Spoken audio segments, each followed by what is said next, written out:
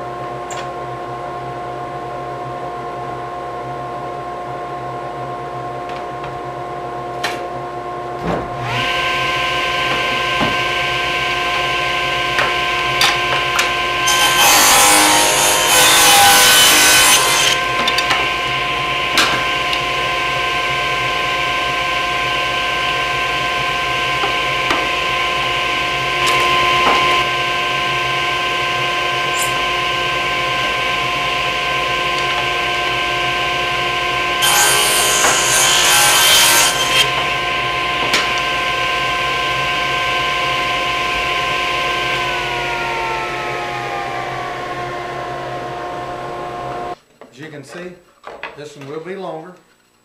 Not much longer, but longer. And this piece here, if I can get it out here, let it sand down on it some, will make the replacement for this piece here. I could have reused this, but for the video I wanted to show you every aspect, so that's why I've done it. So this here will make more than I need. And I guess I'll move on to the rest of the milling process. Okay, I've located center here, just this. That should be accurate enough. I need to find the center the other way. It's usually pretty easy. Somewhere in the neighborhood of 1 3/4.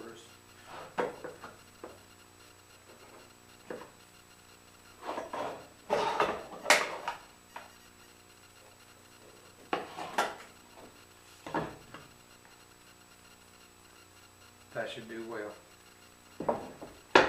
I'll also need to be finding out the size of this hole. Looks like it's 2 1/8. No problem.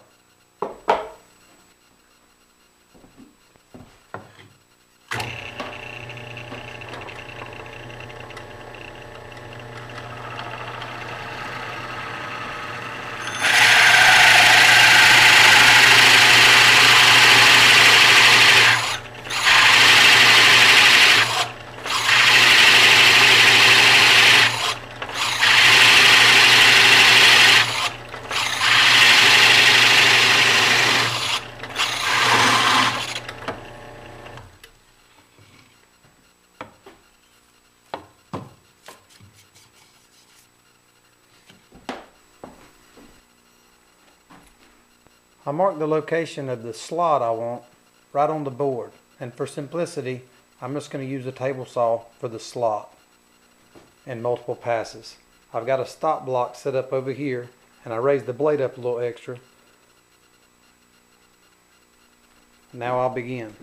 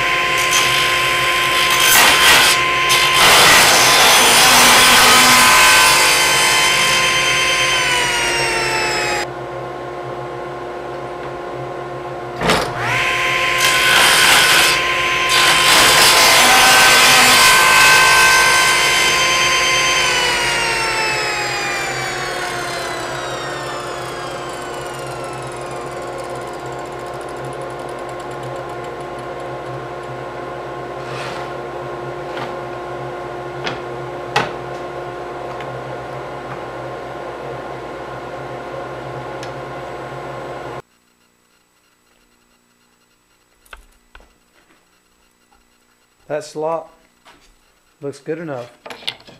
The bottom's not real pretty, but this was quicker than setting up the router. 3/8 was my goal.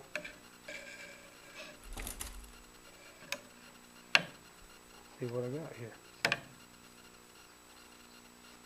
Close enough. A few thousandths over. Okay. Also want to point out that this hole is rather sloppy, but I'm going to put a screw in it to squeeze it. See how this flexes. The screw will take care of that, and it'll squeeze this thing in place. What I need to do next is create a relief for this here so that it can lay in there like the rest of it. That's what I'll do next.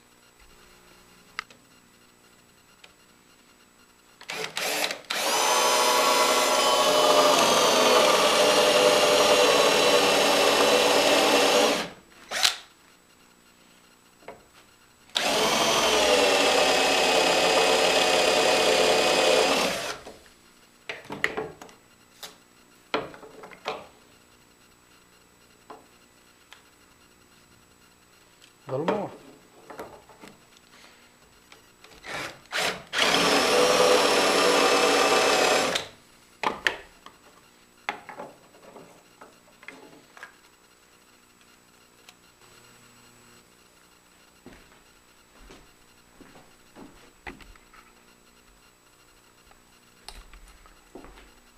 That's something else I wanted to mention.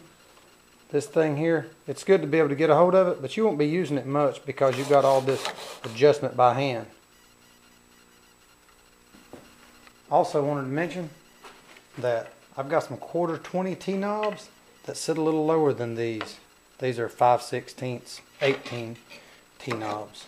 So I'm going to be using it on my new one so it'll fit in my drawer a little better. I'll cut a piece of this threaded rod the length I need to make this work. And now to knock up those corners.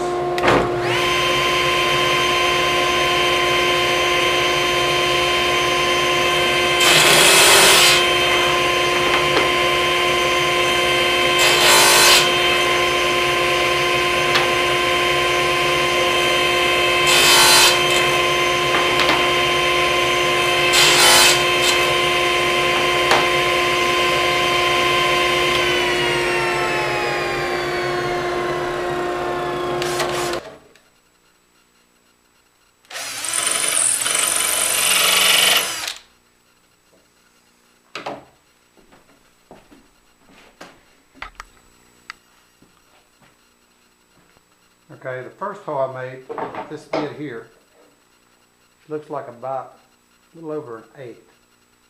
Okay, 5/32. I drilled through a little extra to mark the center for the hole that'll actually hold the threads. And I'm going to switch to a countersunk just so my screw can go in a little bit further.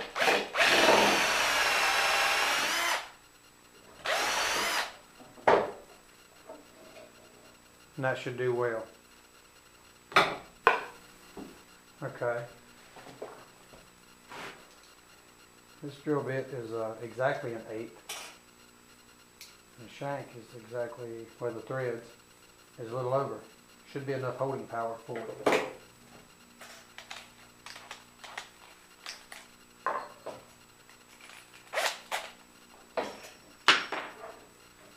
Whoops.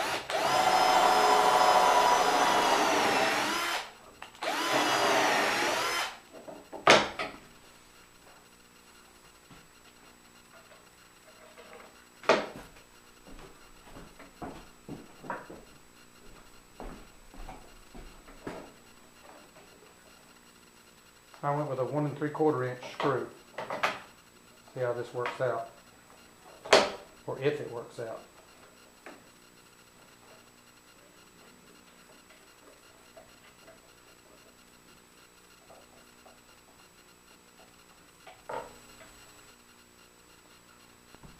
notice when it went to squeeze, it wanted to squeeze this out of this slot here.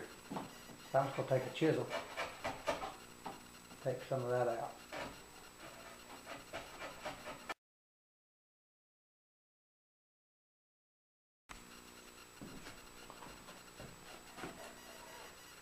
Okay, what we got here, because this hole was sloppy, when I go to tighten it down, it squeezes this up out of here, even though it's not the wrong size. So to clean it up with the chisel, I'm still not satisfied. So I'll run this through the saw and make this slot wider, just right here. And that should do well.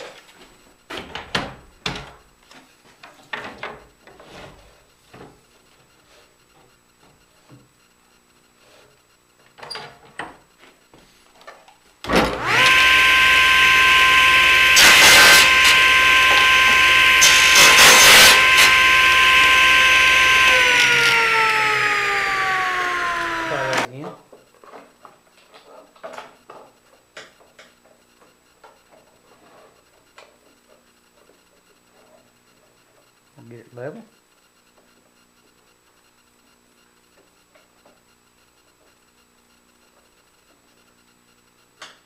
Place it in place. That's what I wanted.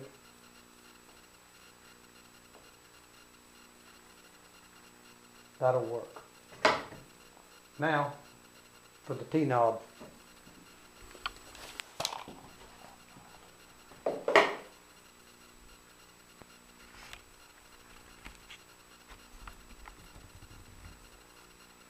And now, to cut this piece to length. I'm just going to use the other one for reference. And cut it real similar to the same length. I'm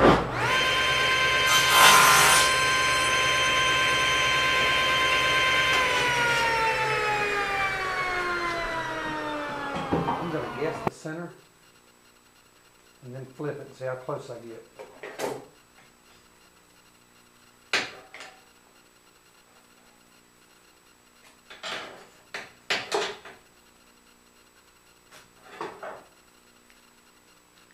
Middle of those two lines, which looks like it's about a quarter, will be where I drill the hole. Okay, a machine shop would want to use a 7/32 drill bit for 1/4 inch threads, but for me 3/16 is good because this is wood.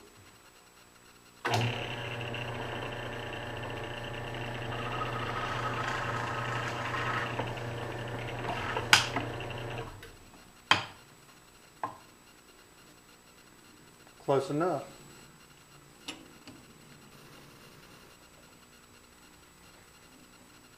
After adding a washer, I'm just going to sandwich this up here together. I don't want this to come down where it's going to scratch up my bottom of this miter slot. So I'm just going to mark it like this. And I'm going to take it over there and hacksaw it. Remembering that I want it shorter, I'm going to come right past the tape about a 1/16 or a thread or so. And that's where I'll start.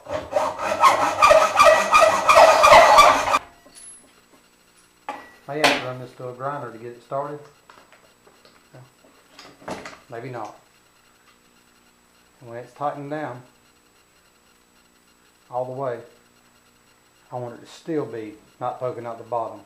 Looks like about 1/8 of an inch, so that'll work well. As the fit goes, that's good that it fits that good.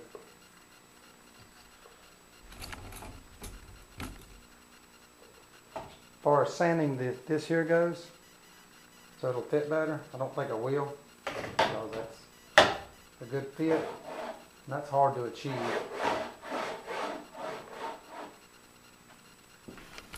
It's ready for use. And I've got more reach now than I did with the other. So, I want to thank you for watching this video. I like this one much better than my other one. If you don't have one of these, they're really nice and they're easy to make, and dial indicators are very affordable. Eventually, sawdust will make them where they stick a little bit, But you can wipe them down and oil the shafts like I just did, and they'll work just like new. And also, if you want these edges coated, or the whole thing for that matter, you can use Danish oil or whatever you like. I tried to use the simplest procedure I could come up with for this unit, and I think it turned out good for what it is. Thanks for watching this video. Press like and subscribe if you haven't already. Thanks a bunch. Bye-bye.